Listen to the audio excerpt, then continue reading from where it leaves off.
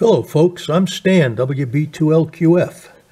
Today I'd like to share with you my newest little project. This is the cric-key. It was designed by David Cripe NM0S as a complement to his cricket line of small QRP transceivers. Thus the name cric-key. I guess that's short for cricket key. It's really neat, folks. I'm very impressed with what it can do with only 19 parts. It costs $25, $32.50 if you include shipping. And it's fully adjustable in both tension and spacing, here and here. Very clever design. Takes about 30 to 90 minutes to put together. And doesn't even have an on-off switch technically because it only pulls 1 microamp. So a 9-volt battery will last probably a year, maybe a little bit longer. I have to say once again, I'm awful impressed with the gosh darn thing. It has a really, really nice feel to it. Very pleasant to use. And with this potentiometer up here, speed varies from approximately 5 words per minute all the way up to 55.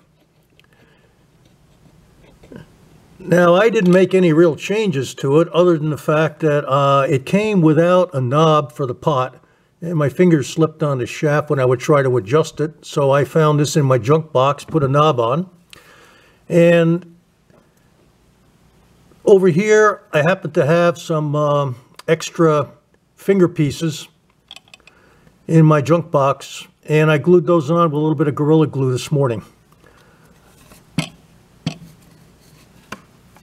Really a fine little piece of work here for 25 bucks. So let me hook it up and I'll send a sentence for you.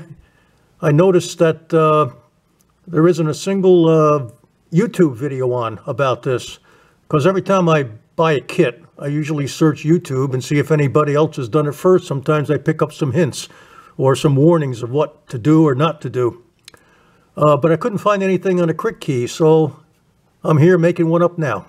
Okay, back with you in a minute.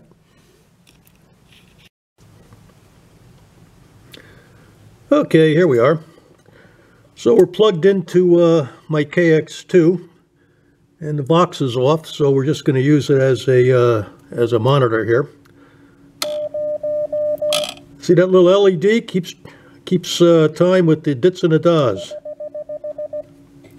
Here's the slowest it'll go.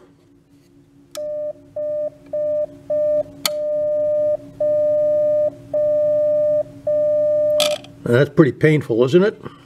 On the other side of the pain scale, here's the fastest it'll go.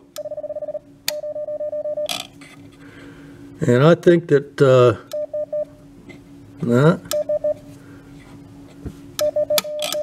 yeah, I like that right there. These adjustments here, okay, you got a little screw nut up here. You loosen that, you can turn this disc to change the spacing of the, and the tension of the paddle between these two adjustments here.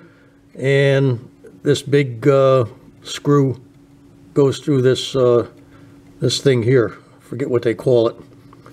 As I say, it's a clever design. You know, I mean, the arms are PC board, and the whole thing weighs nothing. The base here, an unfinished wooden base is supplied.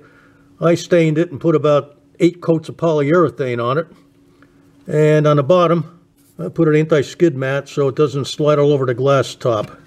All right, so let's give it a go here.